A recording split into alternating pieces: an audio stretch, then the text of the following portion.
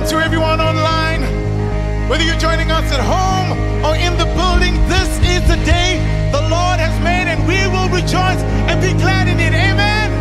Thank you, God. Praise you, God. Jesus, our redemption, our redemption, our salvation is in His blood. Every hand's clap. Jesus, light of heaven, light of heaven, friend forever, His kingdom come. Say your voice, church.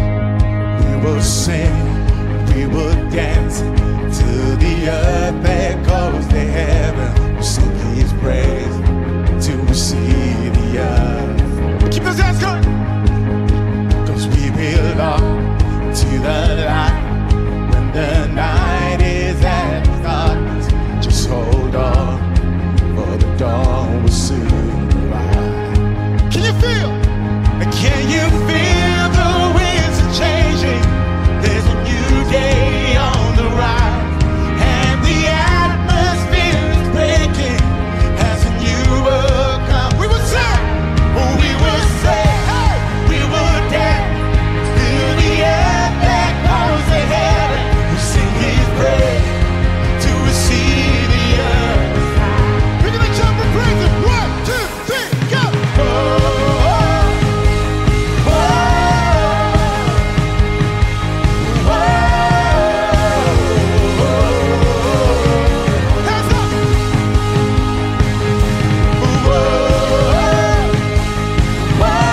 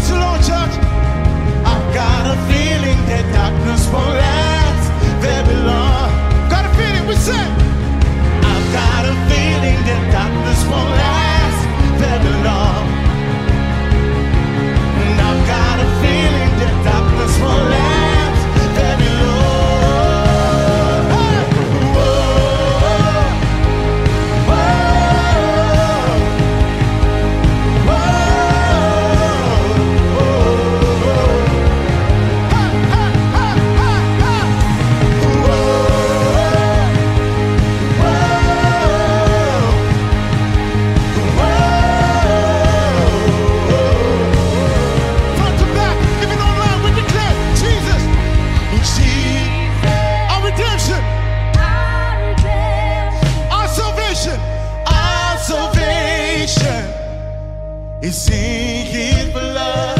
Yes, God. Jesus, light of heaven, friend forever, His kingdom come. Thank you, Lord. May your kingdom come, Lord. May your will be done, Jesus. Eyes towards you, God. You are hope, you are faith, you are everything, God. Praise you. We look to you, Jesus. Not on our circumstances, God. Not on our pain. Not on our sufferings. Not on our financial loss. But Lord, we look to you, God. Because we know that you are a provider, God. You are always there, God. We love you, Jesus. Oh, send revival, God. In the season. Revival in every home.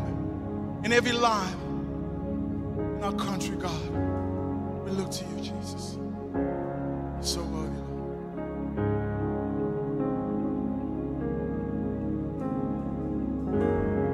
Peace like a river wash over me.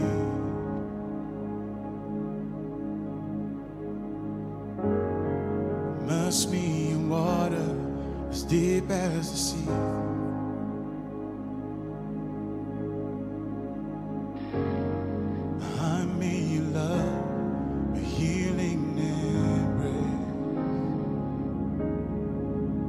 Like a river,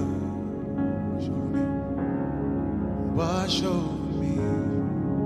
With hands lifted, we sing. As I worship your majesty, worship. I worship your holy name. Jesus, my everything. All that I am is yours.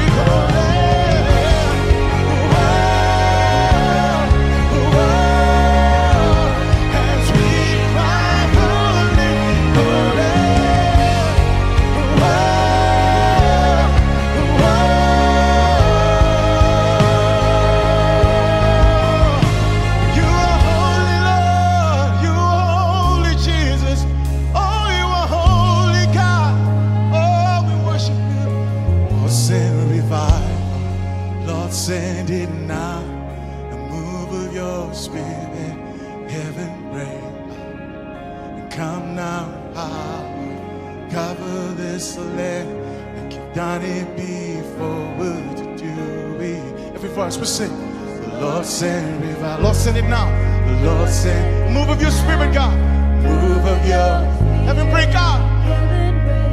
Come, Lord. This land, like you've done it before. Would you do? Lord send revival, Lord send revival, Lord send it now. The move of your spirit, heaven break out, and come now.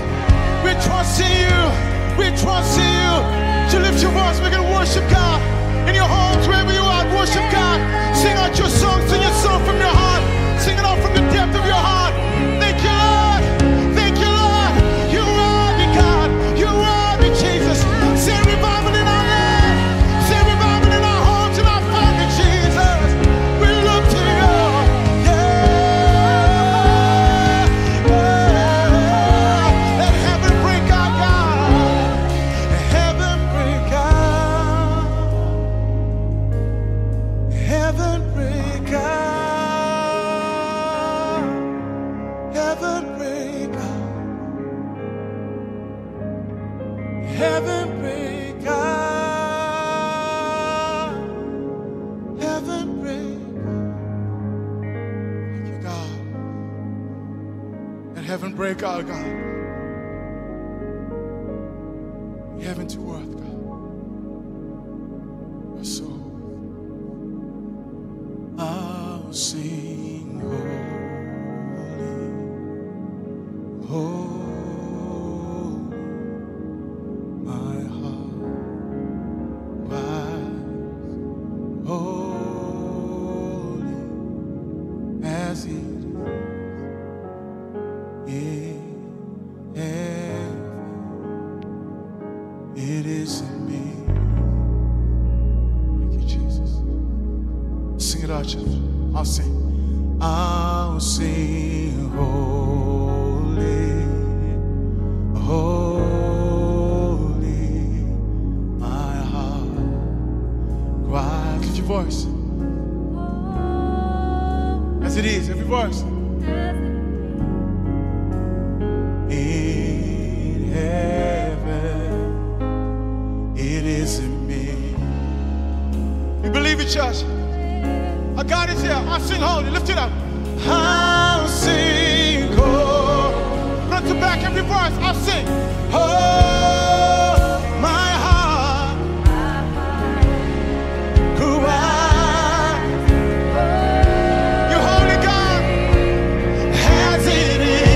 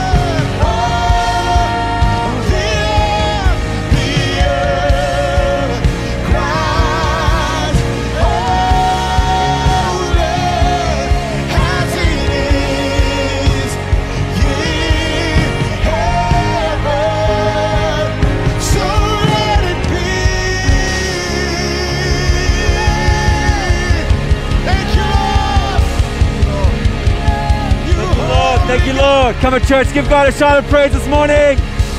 Lift up your voice, church. Give God a shout of praise today. If you trust Him, you believe Him, you love Him. Amen. Now, church, those are powerful words for us to be singing today. It's a declaration that we want God's will to be done on earth as it is in heaven. Do you know that in heaven there is no sickness, there is no shame, there is no fear, there's no condemnation, there's no depression, there's no anxiety, there's no animosity, there is no strife. And so when we're singing these words today, church, we're saying, Lord, we will submit our lives to your sovereignty and your will. Just have your way in us. And we're instructed to pray like this, church. It's not a romantic notion. We are told to pray like this. When Jesus teaches us how to pray, Matthew 6, Luke 11, He says, pray, Lord, your will be done on earth as it is in heaven. So we don't pray with timidity, we don't pray with fear, we don't pray withholding, we pray with confidence today to know that God is on our side. He wants to accomplish His will in our lives. So let's approach the throne of grace with confidence today, church. So whether you're at home or here in the building, let's put our hands in our hearts as we trust the Lord to do His will in our lives. Our dear Father, we live in a world that is broken and confused, where we are experiencing pain and sickness. But Lord, we know that you are still on the throne. We know that you are still way higher than all of these things that we're facing. And so we pray, Lord, have your will be done on earth as it is in heaven.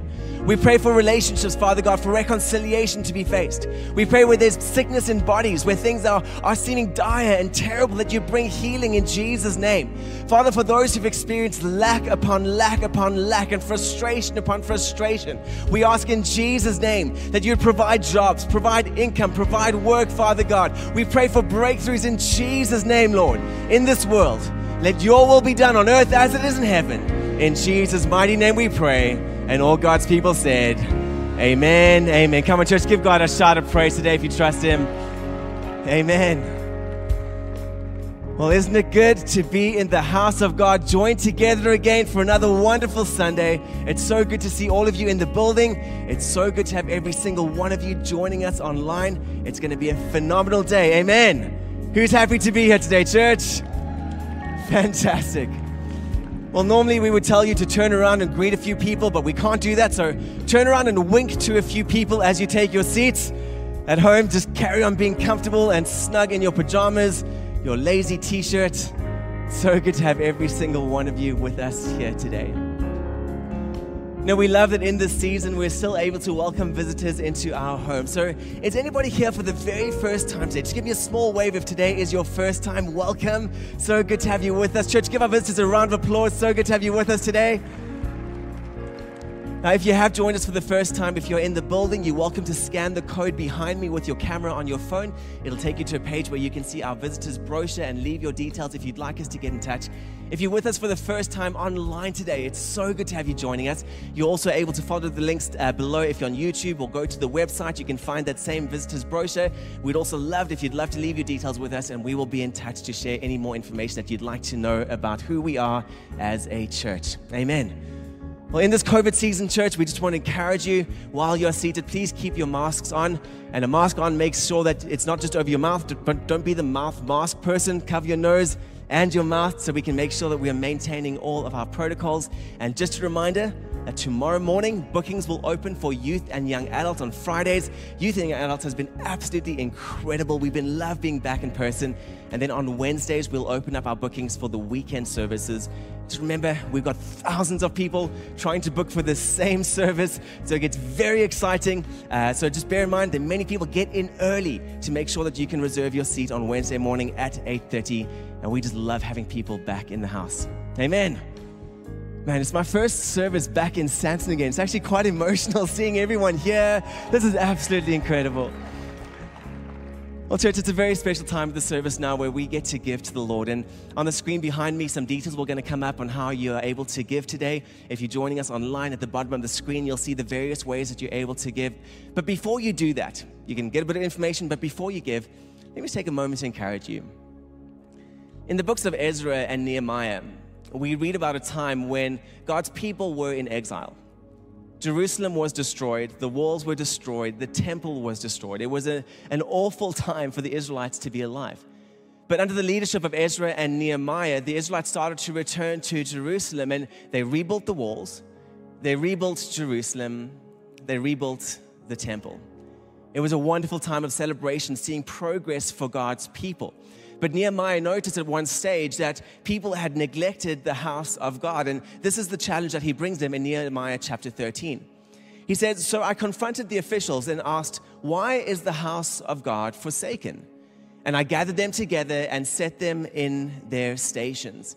Then all Judah brought the tithe of the grain, wine, and oil into the storehouse."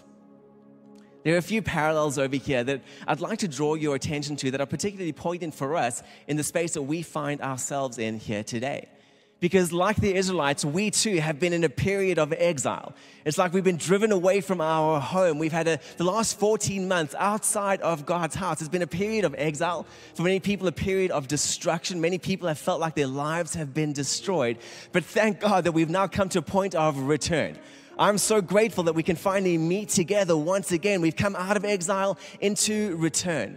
Now, quite unlike this story, the house of God is not in ruins. In fact, over these last 14 months, we have seen people coming back to the house of God. We've seen growth. We've seen people responding to the Lord. Who's been grateful for online church? The fact that we could still worship and be together over the weekends, it's been amazing. But now that we have returned, we do need to ask ourselves, have we been forsaking the house of God? Or are we ready to continue to build the house of God in the way that we should? You see, there was a period of distraction or exile. There was a time of return. But now we're in a time of supply.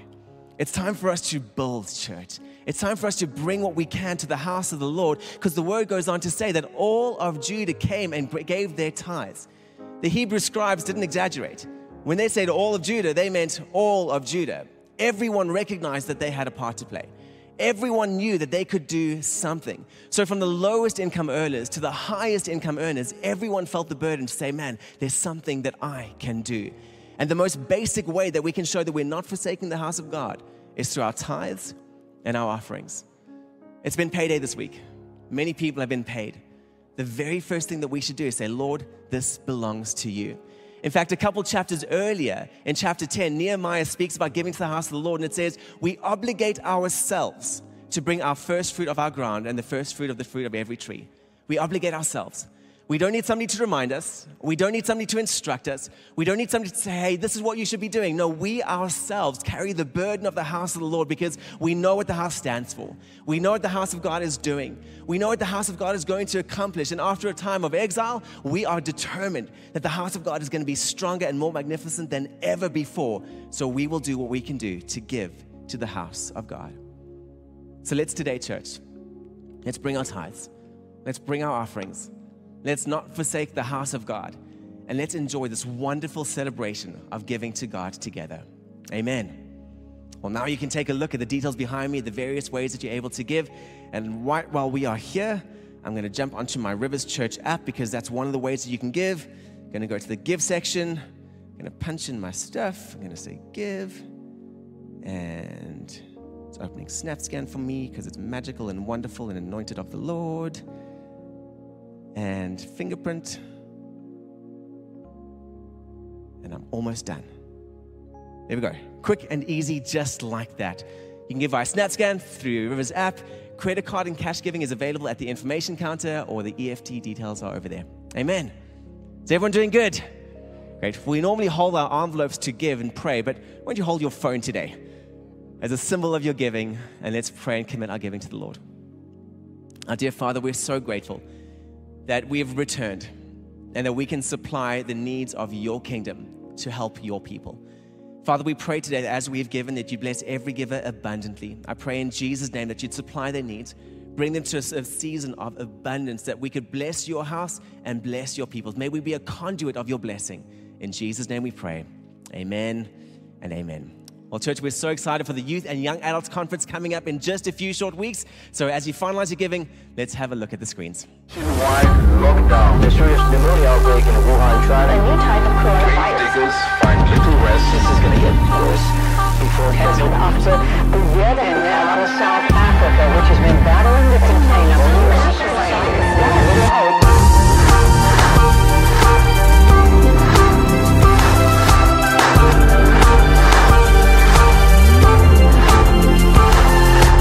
My spiritual growth is dictated by my personal responsibility. You've got to let go of your butt and allow God to move in your heart. Sometimes when you find yourself in a season of confusion, the best thing you can do is preach to yourself and say, soul, stand up and bless the Lord. Stand up and give God praise.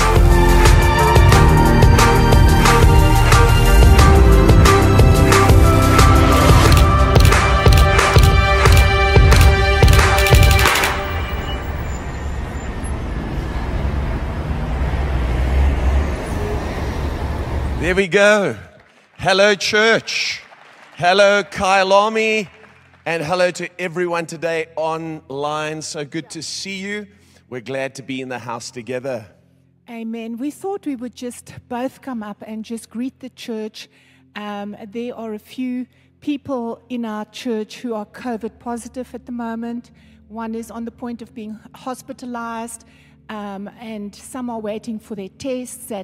I'm so grateful to God that people are staying in touch to let us know how things are going. And also one of our very faithful young men, was knocked off his bicycle, was in a coma for about a month, and he's come through. And, you know, it's just things that we feel, because we've been on lockdown and now we're here, we just need to take a minute or two just to say how much we appreciate our spiritual house, our house of faith, and that we do care for everyone.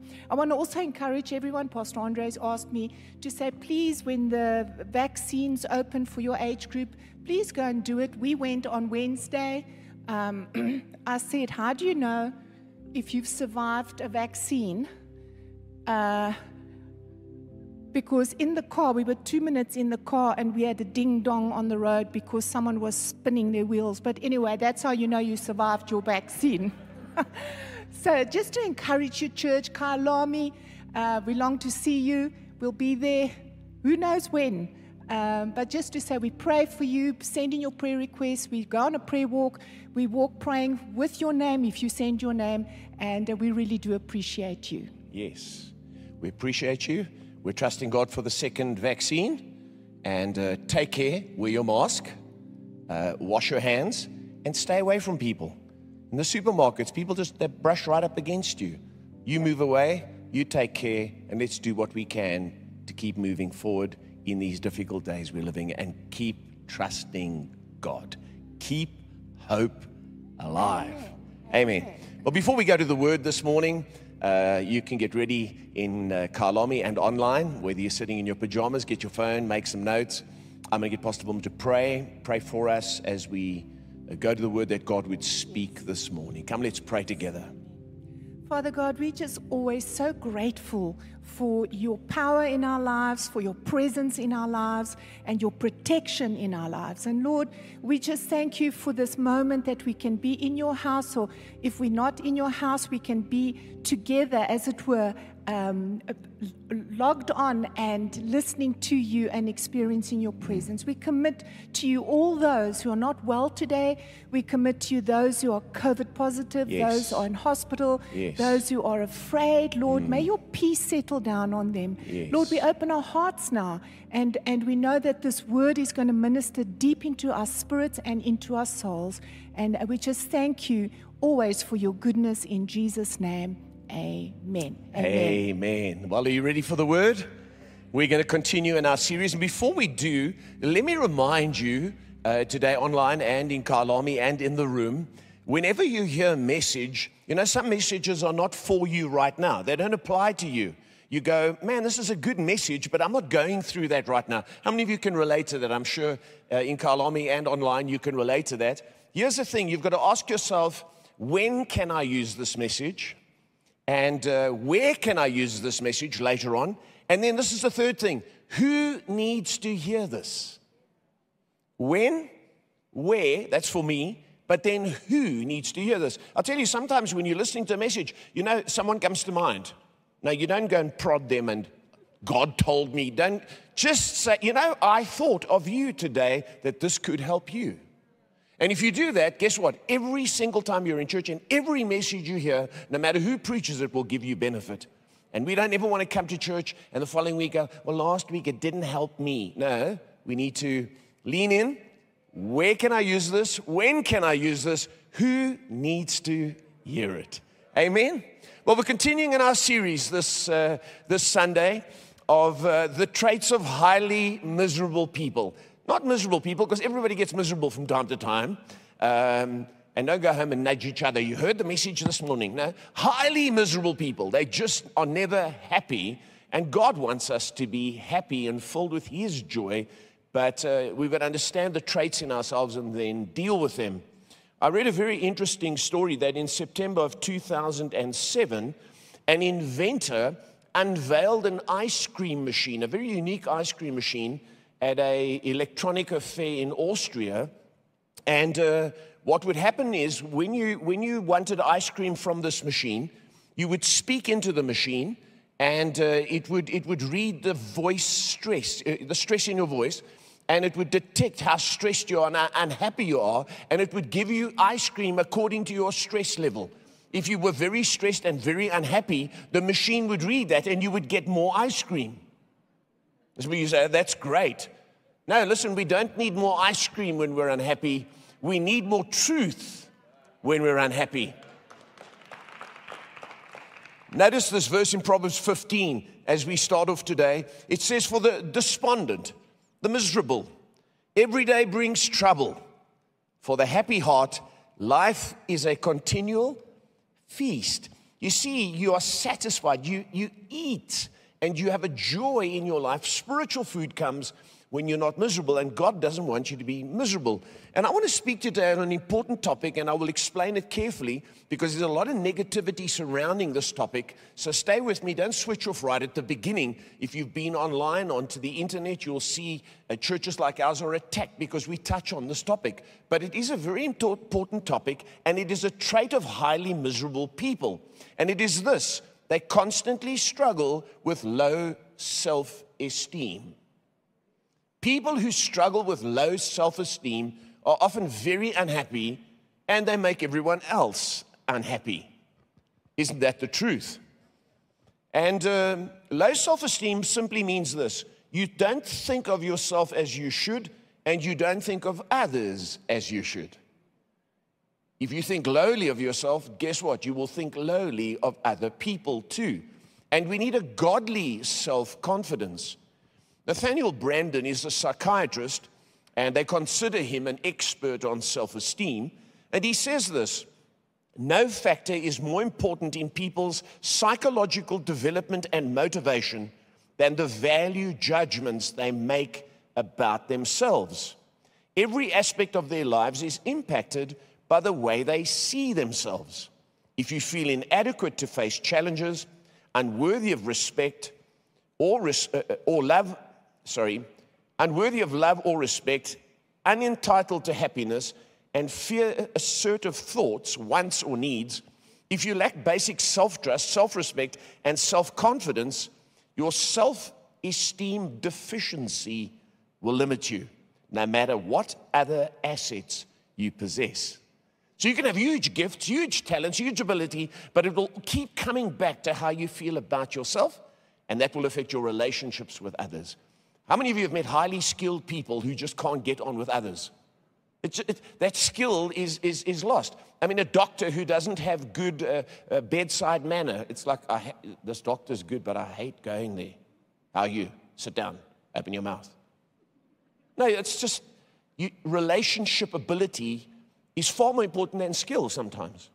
And in employing people in businesses, they say people without relationship ability are the biggest loss of profits and conflict in the workplace. Mariah Carey, who loves being on stage and being adored by fans, it's not a normal thing. She actually says, I've always had low self-esteem, and people do not recognize that growing up different, being biracial, having the whole thing where I did not know if I fit in, that is why music became such a big part of my life, because it helped me overcome those issues. And guess what? If you need audiences to keep worshiping you to overcome your lack of self-esteem, guess what? When your ticket sales are down, or if some other singer is more popular than you, you see, your self-esteem cannot be built on fans, money, or talent. It has to come from knowing who you are in God.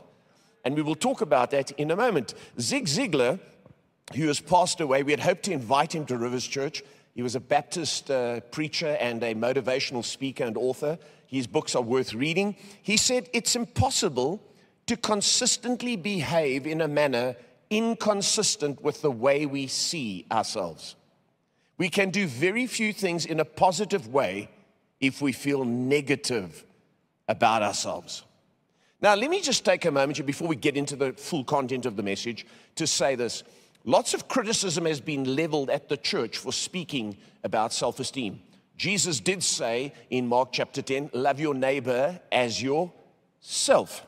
Now, he wasn't really speaking about self-esteem, but the principle is true. You will only be able to love others as you love yourself. If you don't look after yourself and look after your own home and your own body, guess what? The chances are you're not going to look after anyone else. It's a simple principle, and he wasn't speaking about self-esteem, so we don't use that verse as the anchor for self-esteem. But here's our problem in our world. When people have low self-esteem, psychologists and psychiatrists tell them not to feel guilty. Guilt is a Christian thing, comes from the Victorian era. And if you feel guilty, you must shake off that nonsense and rise up and realize you're just as good as everyone else. That's not sound theology. The Bible teaches us that we are sinners and that we actually are fallen. That's why we suffer from guilt. But now the cure is not the same as psychology, where it tells you to go to a spa and mix with people and just stand up in a crowd and realize who you are, and you're just as good as the next one. and shake off that Victorian Christian guilt. No, we don't listen to that. We come to the Bible. We don't go to an ice cream machine. We go to the Word of God, and we find a feast there for our souls, and we find out who we are. How many of you realize that in today's world, the biggest issue facing people is identity? They don't know who they are or why they are. Amen? And I'm going to tell you today just 7 things here, and then I'll give you some ways of overcoming this thing. But 7 factors that cause loss of self-esteem. Why do people have low self-esteem? There's 7 key reasons. I could give you more, but just in the time we have today. And number 1, firstly, is an oversensitive conscience. You have a conscience, but if it's oversensitive, then you'll feel guilty about every single thing in your life.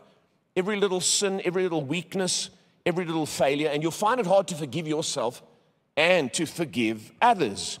And what an oversensitive conscience does, hear me online today and in Kailami, is it makes us harder on ourselves and others than God is on us.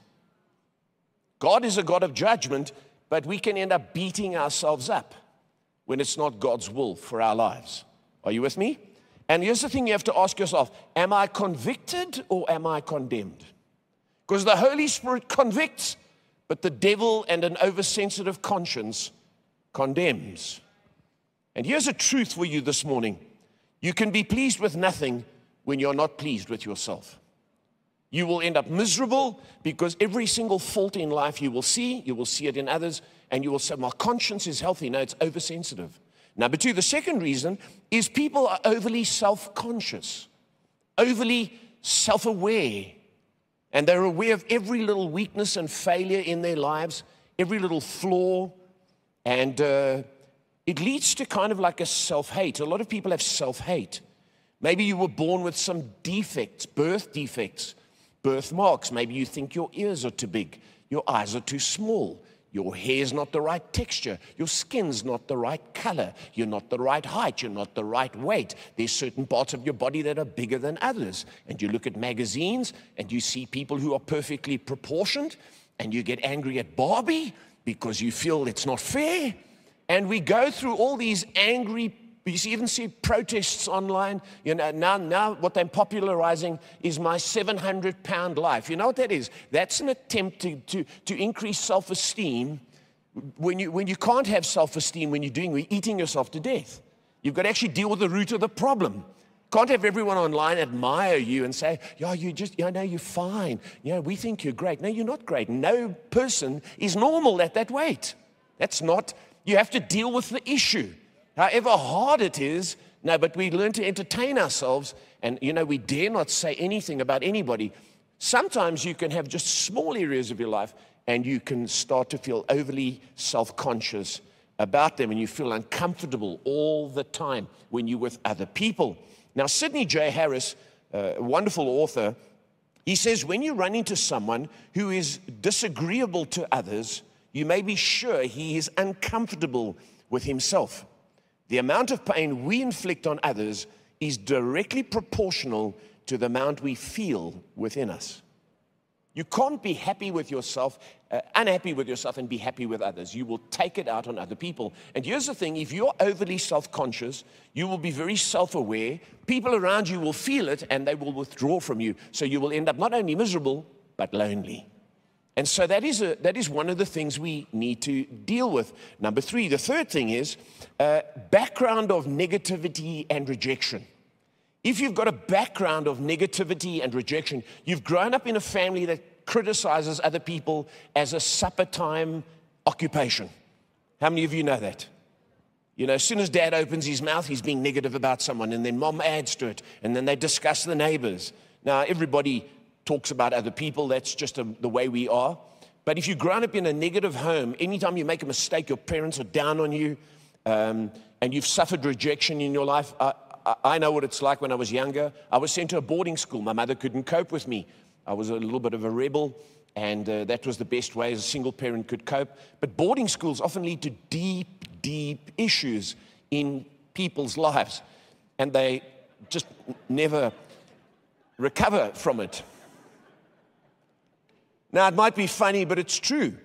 And I remember there used to be a sticker that they put on the back of car windows, "I survived Catholic boarding school."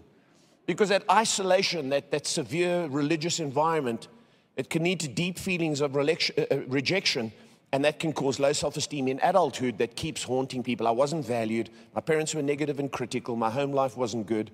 And then you go to school and you're bullied at school. You know, you never fit in with the crowd, you know. They're always laughing at you and mocking you, and you see it in films all the time. And I think that you can feel stupid, and as a result, it carries on into your life, and it has a deep, lasting impact on us.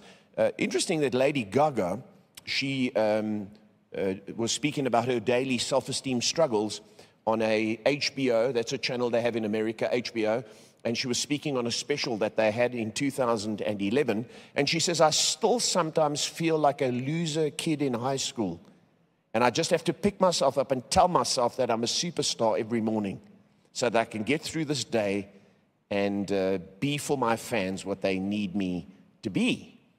And haven't you found it interesting, if you're watching at home and in Kailami this morning and here, that some of the most beautiful people suffer from low self-esteem?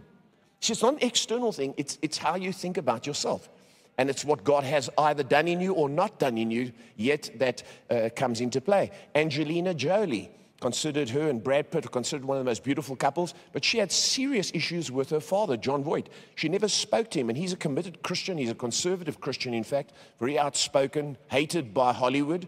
But she had big issues with him because she's so liberal, never spoke to him for many, many years. And finally, they reconciled and they agreed not to talk about politics, but she struggled with low self-esteem, even though she's famous.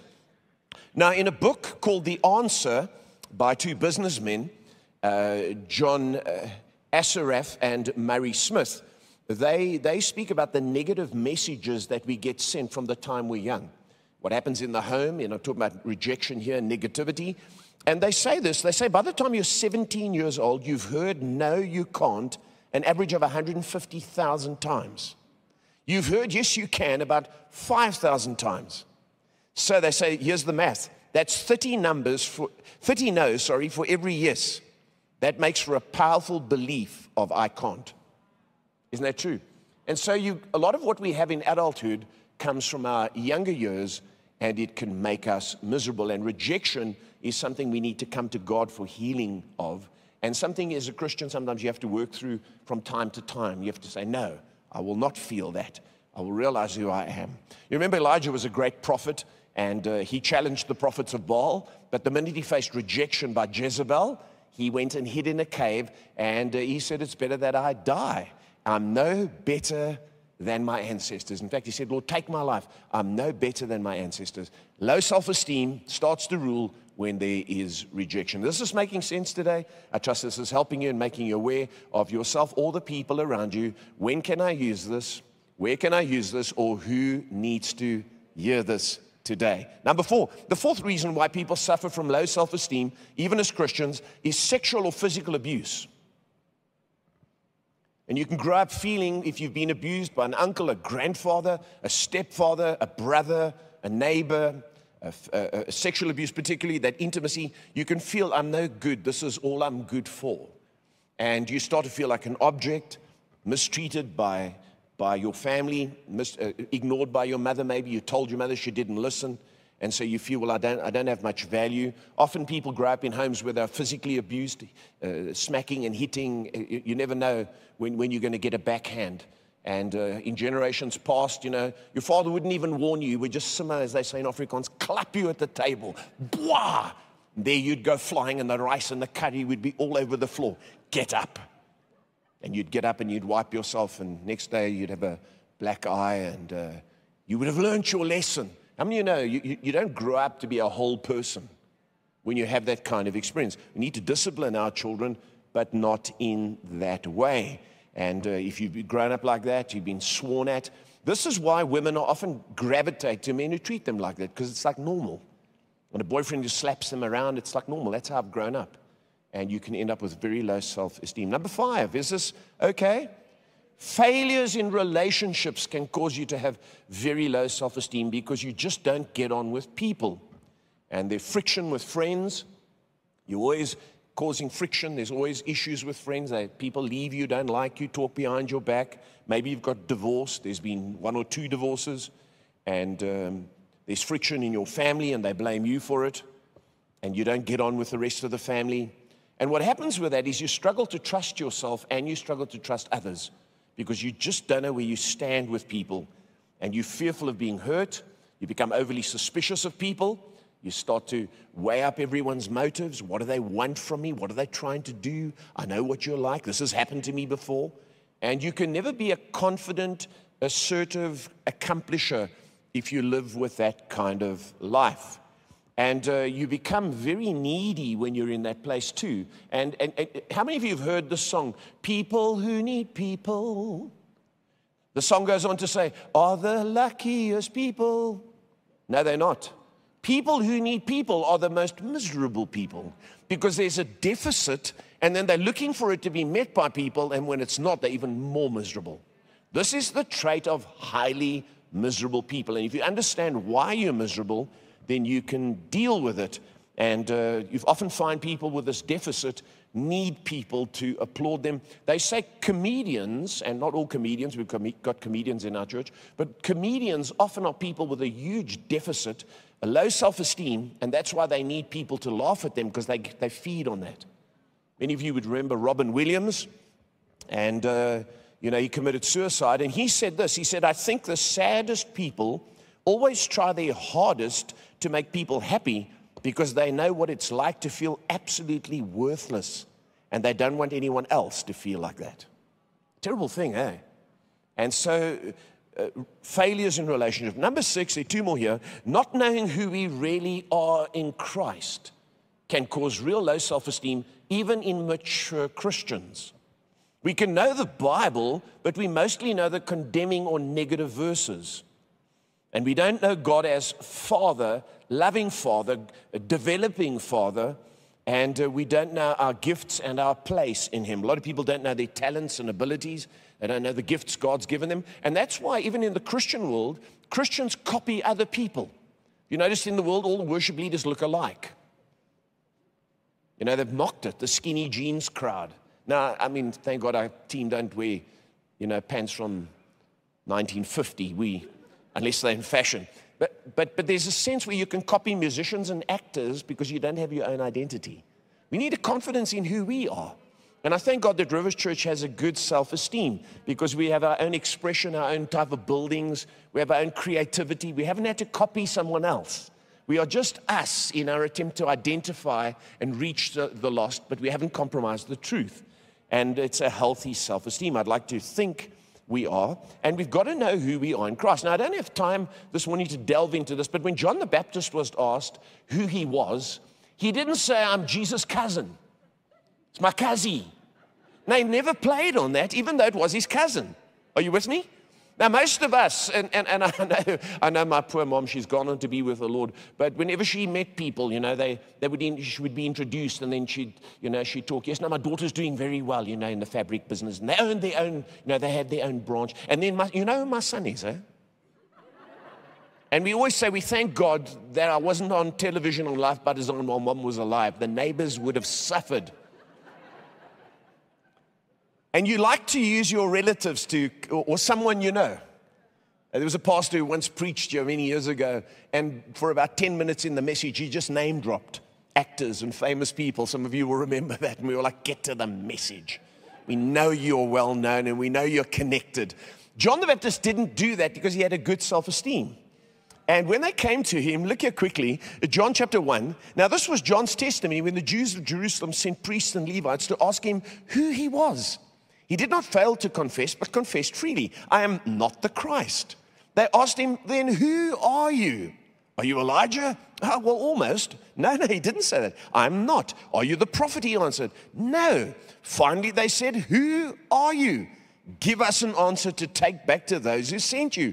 What do you say about yourself? Can you see how crucial this is? Then John replied in the words of Isaiah. He found himself in the Bible. Isaiah the prophet, I'm the voice of one calling in the desert, make straight the way for the Lord. You see, we're not who people say we are. We are who God says we are. And we have to keep going back to the Word of God to find out who we are. Our lives are hid with Christ in God. Yes, but look at the way you live. Yeah, but my life is hid with Christ in God, and God is still busy with me. He that began a good work in me will complete it on the day of Jesus Christ. And we've got to go back to the Bible, not try and use psychology and the self-esteem of psychology online to boost us up. No, we go to God's Word. Now, number 7, here's the last one. This is the one that causes a lot of low self-esteem in believers, and it's going to surprise you. Entertaining secret sin. If you entertain secret sin, you know the Bible, you tithe, you're committed, you love God, but you keep on with some very serious secret sin. You're sleeping with someone on an ongoing basis, and you hide it from your friends. You know it's wrong. I'll tell you what, it will destroy your confidence in God. Because you cannot have sin in your life and live a strong life. Ezra Taft Benson was an American farmer, and he was a member of their Congress. He was a minister of agriculture. And he says this: you cannot do wrong and feel right. It is impossible. Sin pulls a man down into despondency and despair. Miserable. The price of peace is righteousness. And you know, Satan's plan has been the same since the beginning of time. He promises you happiness and fulfillment to get you into sin, and then once you're in sin, you're in misery and despair. And we've got to resist it and deal with it, because it becomes like a cancer in your life, eats away at your confidence, eats away at your self-esteem, and you feel like a hypocrite, and many people fall away from God because they're not able to deal with that area. And they withhold their tithe, and they don't tell anybody, but it eventually gets you, because it's a secret sin. You haven't told anyone about it. It's not sexual necessarily, but you're doing something. And I've got a list here. You're not pure in your thought life. You might be addicted to drugs. You hide it. You sniff cocaine. You might even come to church on a high. Man, the worship was awesome. Now, you laugh at that, but guess what? When I was a young Christian, I did that. I smoked dope, and then I went to church. And man, the Bible was deep. And I had to repent of that, because no one could show me a scripture, thou shalt not smoke dope. In fact, it said, all the herbs of the field he hath given thee. But you've got to come to a place where you go, I can't do this in secret. I can't smoke dope at home and then come to church and pretend. I can't keep up these habits, pride, rebellion to authority, not giving, sexual sin. I can't sleep with so-and-so. I can't be flirting with that person and talking to them. You know, it's amazing. We've got an estate that we walk through, fortunately a safe estate. There's 92 houses there. And there have been times when we've walked and we've seen someone park near their house, talking on the phone in their car. And we're like, what are you doing? Why don't you go home? Because people are up to stuff. Now, you can't be a confident person if that's happening in your life. So these are the causes here. And David says this. He says in Psalm 19, people cannot see their own mistakes. Forgive me for my secret sins. Keep me from the sins of pride. Don't let them rule me. Then I can be pure and innocent of the greatest of sins. Let me give you 5 ways quickly to build your self-esteem. I've been long on problem and short on solution, but I think identification is important. Is this helping anyone today? I hope in Kailami and at you, where you are at home, online, are being helped today. 5 ways to build godly self-esteem in Christ. And I love what Zig Ziglar says as we kick off here. He says the starting point for both success and happiness is a healthy self-image. You got to be before you can do. And you got to do before you can have. Can you see this is the route to success? Feel good, feel strong, then you become an achiever. When you become an achiever, then you acquire the blessing of God. So not only is this affecting you emotionally, it could be affecting you financially and in your success. Number one, the first thing, and I've already alluded to it, but it's so important, if you're going to build godly self-esteem, find out who you really are from the Word of God. Find out who you really are from the Word of God. And let me say this to mature Christians, remind yourself of who you are in Christ. Your origins. You're a human being created in the image of God. You're not evolved from animals. The monkey is not your uncle. You're not designed by accident. You didn't just happen. God thought of you. You were in His mind all your days before He created you. You need to go to that and realize that because of that you have value.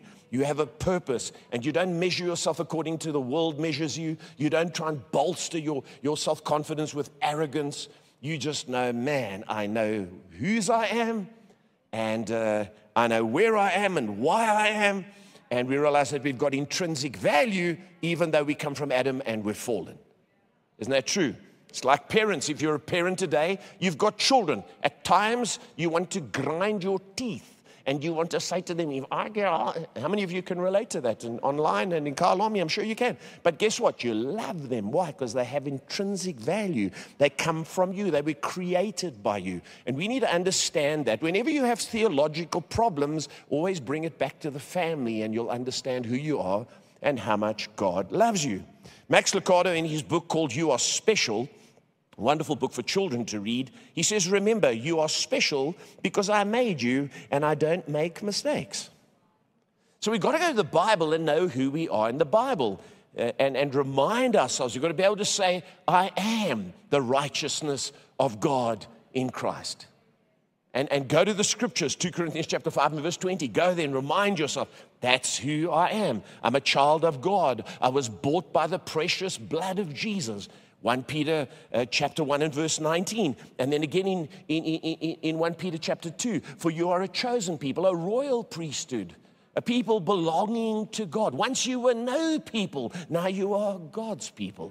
You remind yourself of that, and that Jesus ever lives in Hebrews 7 to intercede for you. And he said in Hebrews 13, I will never leave you nor forsake you.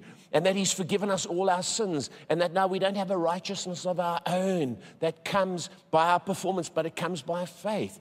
And we go to the scriptures in Philippians 3 and verse 8, and we discover that. And we realize we're no longer slaves, but sons and daughters of God. And so our identity must not come from our feelings or from silly methodology, but it must come from the Word of God, and find out and remind yourself who you are in Christ. Number 2, you need to admit your faults, but receive the forgiveness Christ offers. One of my routines every day of my life before I go to sleep is to confess my sins, to ask for forgiveness, and then I pray for some serious needs that are on my heart. One of them is my friend in Cape Town, Pastor Donovan Kutsia. He's got a growth in his back, cancerous growth, and I pray for him before I close my eyes. There are 1 or 2 others that I've prayed like that for in our church who've had very serious illnesses. But I confess my sins, because you know what, when you go to sleep, knowing that God loves you, you just keep the air clear. And you admit your faults and you confess. And Psalm 32, David says here, there was a time when I wouldn't admit what a sinner I was, but my dishonesty made me what?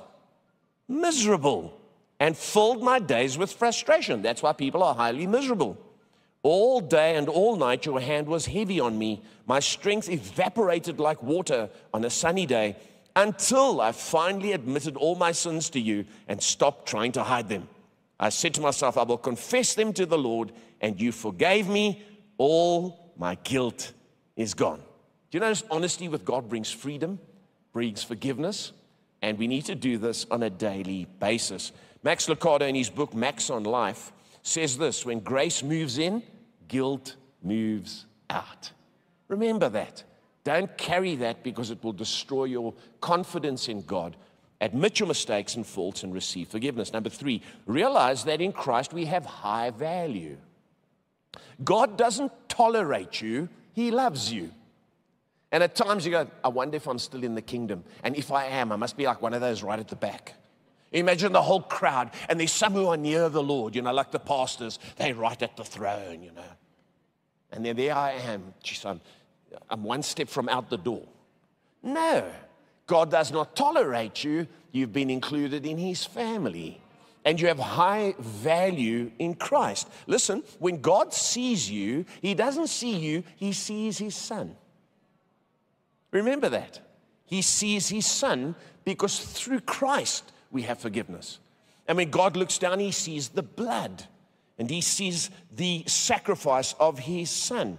And we need to remember that. Ephesians chapter 2, but now in Christ Jesus, you who were once far away have been brought near by the blood of Christ. For we are God's handiwork, created in Christ Jesus to do good works which God prepared in advance for us to do. God brought you near to use you. Yes, but, no buts. He knows all your issues and weaknesses, but wants to use you despite that, because he wants you to display his grace, not just your natural talents. Otherwise, the most talented would be the most accepted, like it is in the world, and the least talented would have the least value. We need to know that we are connected with him, and that's what gives us value. I was reading a story about a man who went to Paris on holiday many, many years ago, and he found a store that he went into, and it seemed to have a lot of bargains and so on. It was almost like a flea market type place, and he found like a necklace, and he thought, gee, this looks very real, and so he decided he would buy it and take it home and give it as a gift, you know. And then when he got back to, it was from New York, when he got back to New York, the customs went through his stuff and they looked at it and they found this thing and they held it up to the light and they looked at it. And then they charged him a massive import duty on it. And he was like, huh? It was like a bargain. Anyway, they wouldn't let him bring it in. So he paid the import duty. Then he took it to a jeweler and he said, man, I paid this ridiculous import duty. Would you have a look at this thing? And this is the import duty I paid. Have a look. Tell me why they charged me so much money. So the jeweler looked at it through his thing and he said, oh, I'll give you $20,000 for this. So the guy said, oh, wow. So he thought, no, that's strange. So he took it to another jeweler. He said, I took this to a jeweler and I paid import duty on it. And the jeweler said, let me have a look at it. And he had a look at it, you know, that little eye thing. And look at it and he said, I'll give you 10,000 more. I'll give you 30,000. And he said, why? What is it about this necklace? And he said, come look through the glass. And as he looked through the glass, he saw the little inscription from Napoleon Bonaparte to Josephine. You see, the necklace didn't have value in of itself, just that face value, but who it was connected to gave it its value. And you are more valuable because of who you're connected to. In Christ, we have high value. Number 4, here's the 4th thing you need to do in the 1 minute and 47 seconds I have left. Resist the condemnation of the devil and others. Satan is a condemner, and sometimes people are too. The Bible reminds us in Romans 8, who will condemn us? What can separate us from the love of God? And you have to resist the condemnation. Receive conviction, but resist condemnation. Because condemnation says you're nothing and you never will be anything. But conviction says you're too good for this. Let go of it and be all God wants you to be, because you have value. And in the world today, we have people who have two sort of extremes. They have low self-esteem or they have arrogance. Have you noticed that?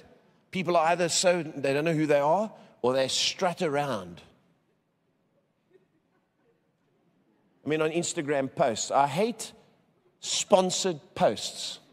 Be careful what you even look at, because then they start sending you, I made so much money and I have, and don't let anyone post about Bitcoin on my posts. You will be deleted. The minute people see there's 600 or 800 people liking something of mine, I invested 500. Delete. We need to get a good self-esteem. Understand something. Now, why did I go off track there? And I only have 13 seconds, right? Your life consists of 2 things. Quickly write this down. Look on the screen, and if you're watching at home and at Kalami, watch this. The first area of our lives is justification. That's the positional stance that we have in Christ. Because we have been forgiven our sins through Jesus, just as if we had never sinned, God views us as positionally righteous. Isn't that right? Wonderful, eh? But then the second one, and the two go hand in hand, and they almost contradict each other, but we need to understand the two together. This is how you resist condemnation, by the way, is sanctification. That's the practical side. That's who we really are. We still need to be changed and forgiven and cleansed, and we still need to grow. We are, but we aren't. Don't live in we aren't. That's condemnation of the devil. And don't live in just we are, because that is hyper grace, where you try and tell yourself there's nothing wrong with you, and you never confess your sins. They are two extremes. We need to live in the tension of both. I am, but I'm not. but I know who I am in Christ. And God can work in me, and He can forgive me, and at the same time I can stand in Him. Number 5, be done with besetting sin. Guess what? When you deal with besetting sin or secret sin, and you decide to be free from it, your self-esteem will go up. I believe it's a problem with many in the Christian church. And you know what people do? They gravitate to hyper-grace churches where they only teach grace. Guess what? So that they can soothe their conscience. But guess what? Secretly, you still know who you are. And now you don't have any method of dealing with it, because that church will just tell you all the time, no, you're the righteousness of God in Christ. No, you're not a sinner. Don't call yourself a sinner. And so they harp on one aspect. Meanwhile, you need to be confronted with your sin, cut it off, and then be free. And you know how you do it? You make a decision. As I close today, the word decide comes from the Latin decidere, which means to cut off. And when you decide, you cut off options. Isn't that true? I decide to live like this. I cut off negativity. I cut off low self-esteem. I cut off condemnation. I cut off hyper-grace teaching that tries to lie to me. And I find myself in the true grace of God that forgives me. But then I realize I still need to grow. And His grace makes me grow. Are you with me? And it's a decision. And it's the same if you don't know Jesus today. If you're watching me online, you're in the room, you don't know the Lord Jesus, you cut off all other options, all other gods, and you make a decision that Jesus is Lord. And guess what? When your relationship with God is right, your relationship with people will be better. And once Christ comes into your life, He gives you a true self-esteem. I remember the first day I gave my life to Christ, I walked out feeling so complete. I know why I'm alive.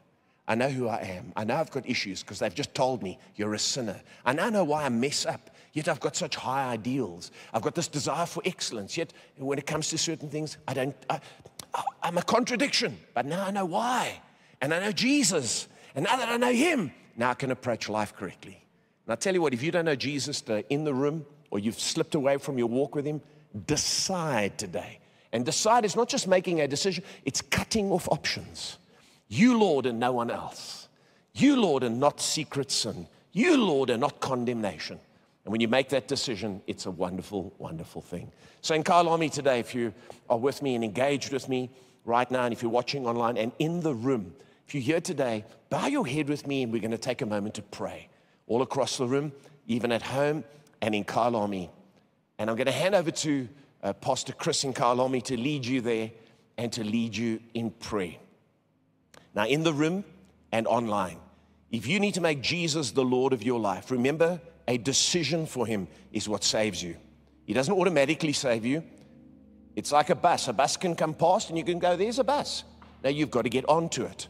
And then you get, and Jesus is like it. He's coming past you today. You have to decide, I'm leaving the bus stop, and I'm getting on, and I'm moving on with God. And today, if you need to give your life to Jesus for the first time, or you need to recommit yourself, guess what? A joy comes, misery goes. And God wants to do that for you at home and right here today. If in the room this morning, you say, I need to recommit my life to the Lord. I need to make a decision. I've wavered, and I've allowed myself to be dragged back. I'm going to ask you in just a moment to raise your hand. Not going to make you stand up, not going to call you out. If you need to make Jesus the Lord of your life, I'd love to lead you in prayer. We're all going to pray with you. And at home, you can pray too. But decide right now. So if that's you, say, I need to recommit. I need to give my life to Jesus. Just raise your hand. Hold it up. And at home, maybe you can't raise your hand, or maybe you can. Thank you. Thank you. Thank you. That's great. Thank you. Number of people in the room. Thank you. Wonderful. Just respond to God and say, Lord, today it's a decision. It's a cutting off. No alternatives. It's you. You can put your hands down. And at home, you can do the same. And I'm going to pray, and we're all going to pray out loud. I love doing this because we support one another in this wonderful transition. Let's pray like this. Thank you, Father, that though we are sinners, you sent your Son to die for us. We believe in Him today and receive the sacrifice of His blood for our sins. Lord Jesus, come into our lives. We decide today to make you Lord, and we cut off all other options and serve you only. Lead us, Lord. forgive us and cleanse us, and make us new. In Jesus' name, amen and amen. Let's give God thanks for people responding. And if you responded at home, we really care about you as well. We thank God for you, wherever you find yourself right now. And we do have a booklet that we give people. We used to give it out at the doors in church services, a little book we specially wrote, and it tells you you've made a decision, but now there's a journey. But you can click on this QR code that comes up on the screen for the online viewer. And for those of you in the room, you can click on that code and it'll help you walk with God. And we want you to make the journey. We want you to be all God wants you to be today. Don't you want to be all God wants you to be? How many of you in the room have been helped today? You know, when I woke up this morning, it was dark. It was cold. And my eyelids went. And I thought, Lord Jesus, let there not be a big drop-off today. Let your people come and receive breakthrough. And I believe if you've been sitting here, how many of you felt that you received today? Fantastic, that's great. We love you, we appreciate you. Listen, when you leave the building, this is important, try and remember to just stay a few paces away from people. And a natural tendency is to get out, get to your car, just hang back, make sure you stand away from people as you go through the door, don't touch the handles. You know, just try and be conscious. Use your elbow. When you could travel up an escalator, use your elbow to steady you. You know, we're getting unknown years and we use the elbow. And just think about it, because you can prevent the disease from attacking your life and from getting into others. And we trust God to get through this and to move forward in Jesus' name. God bless you. Have a lovely day.